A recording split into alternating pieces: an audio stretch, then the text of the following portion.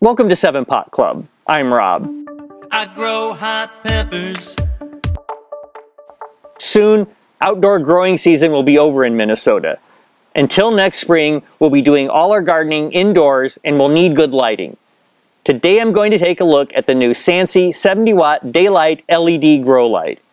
SANSI was nice enough to send me this light for free so that I can demonstrate it for you. I've reviewed the specs and I'm very interested to check it out. As always, thanks for liking, subscribing, and tapping the bell to receive notifications. Now, let's get started. Amazon just slapped a shipping label right on the box the light comes in instead of placing it inside another box. That's kind of unusual for something so small, but I'm all for eliminating unnecessary packaging. So I hope it's arrived safely. Let's open it up.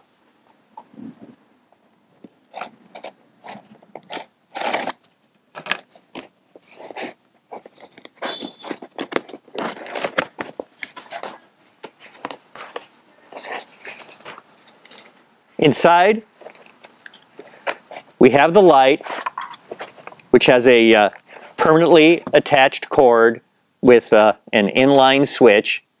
There is some printed material and mounting hardware.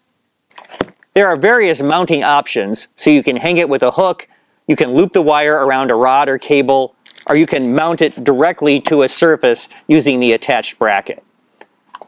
My first impression is that it's very solidly constructed. The 12 LEDs are encased in ceramic, which has better heat dissipation than aluminum, and the case is very well vented to allow good airflow. I love that there's no need for a noisy fan on this light. This is a full spectrum light that produces a white light meant to closely emulate daylight, as opposed to the LED grow lights many of us are used to, which use a combination of red and blue elements to produce a very unnatural looking purplish glow. It's also claimed to be waterproof, and even the switch is encased so that moisture can't get in. I have no plans to get it wet, but this light appears to be very similar to some of the outdoor floodlights SANSI also manufactures. A lot of the Chinese-made grow lights you find on Amazon are from companies that are here today and gone tomorrow. One thing I really appreciate is that SANSI is a respected and well-established company that's been around for 25 years. They make many types of lighting and display products. SANSI offers a 5-year warranty on this light, which is a good indication they're willing to stand behind their product. Okay, time to bring this inside and fire it up. The light is very bright. Don't do what I did and look directly at it while turning it on. You may see spots. Before we measure the light intensity, let's plug it into the kilowatt and see how much power it draws. 46 watts seems pretty reasonable and is much less than any of my other hanging grow lights. Now, let's see how much light it emits. I'm using the hook option for hanging, and I have the light positioned 24 inches above the surface of the table.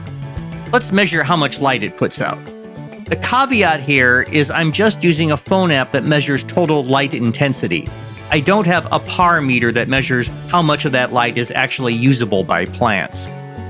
When the phone's front camera is directly under one of the lighting elements, it registers between 237 and 240 foot candles. And of course the brightness drops off as you move farther away. This reading is very similar to two older lights I have. One reads 222 and the other 227 foot candles at 2 feet. However, each of those lights use about twice as much energy. One uses 97 watts and the other 94 watts, compared to the 46 watts of the SANSI light. I don't know if it's because the light itself is more efficient, or if it's because it doesn't have an energy-consuming fan. In any event, an energy savings of 50% is pretty impressive. That's my brief review of the SANSI 70W LED grow light.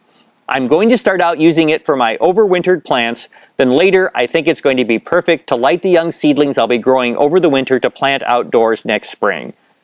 If you want more technical detail, please take the time to check out Peter Stanley's excellent review of this light. There's going to be a link to his review in the video description. And if you'd like to purchase or learn more, you'll also find an Amazon link in the video description. If you enjoyed this video, Please subscribe to our channel and tap the bell to receive a notification each time we post a new episode. If you're interested in hot pepper themed apparel, stickers, magnets, or buttons, please head over to 7pot.club/merch to learn more. And for even more 7pot Club, follow our daily exploits on Instagram, Twitter, and Facebook. For 7pot Club, I'm Rob.